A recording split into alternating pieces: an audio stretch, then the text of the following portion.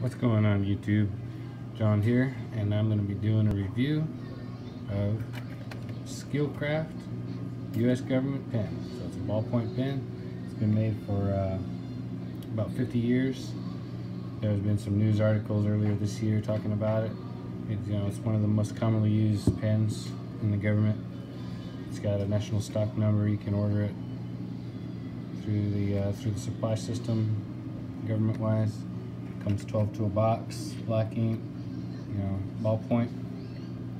Just a basic pen, but they've been making it for so long, and they're just durable. They write in all conditions and stuff like that. So I have a box here. I'm gonna take one out.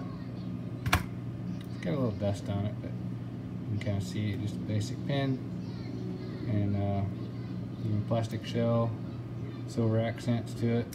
Normal black pen. You can unscrew it, take it apart. There's an ink stick inside.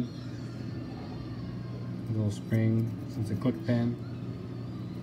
Put it back together here. So this is for work. I'm gonna take it back to work. There's no need for me to have a whole box of these here. To be honest, it's not my favorite pen. I like some of the Uniball. You have to take the top off, but I think it writes a little better than this. But these are pretty cool. They're thin. They fit in pretty much any little loop here, almost uniforms or shirts or whatever. Like, it's easy to find a place where you can keep it, and it's easy to click just right stuff. So, Skilcraft US Government Pen, made in the USA. Good product. They're pretty cheap. I don't remember how much it costs right now. Not much.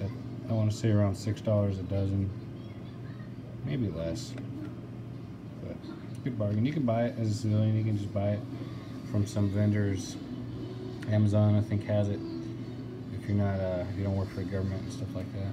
So, thanks for watching.